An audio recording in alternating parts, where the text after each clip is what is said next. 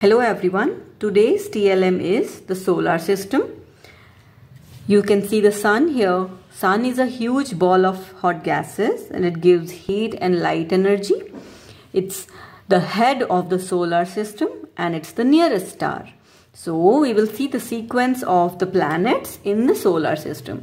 So the nearest planet to the sun is Mercury. It's the smallest planet and it has no satellite closest to the sun. So you can write the points here about the planet.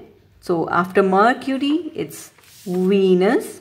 It's the hottest and the brightest planet and it's called the morning star. After Venus comes Earth, the planet where we live. It's called the blue planet.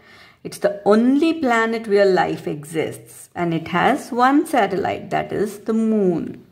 After Earth comes Mars. Mars is a red planet and it has two satellites. Then Jupiter. It's the biggest and largest planet and it has 66 satellites. Saturn. It has rings around it which are called the planet of rings and it has 62 satellites. Then comes Uranus. It's the outer planet and it has 27 satellites.